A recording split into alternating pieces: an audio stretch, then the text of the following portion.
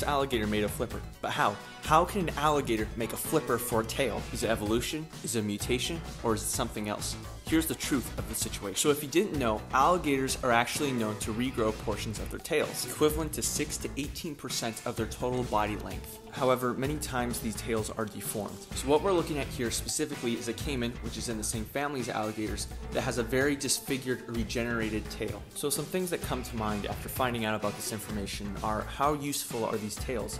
Can crocodiles regrow their tails too?